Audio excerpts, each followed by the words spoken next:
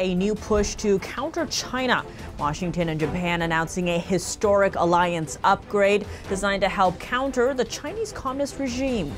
First time, Japan and the United States and Australia will create a network system of air, missile, and defense architecture.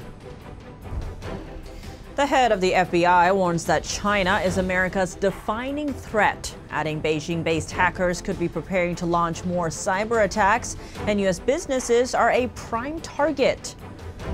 The possible easing of a U.S. travel advisory against China. How could the shift impact Americans, and why did the State Department impose it in the first place? And China's communist leader says external forces won't stop what he called a reunion with Taiwan. More on a rare meeting between the Chinese regime leader and Taiwan's former president.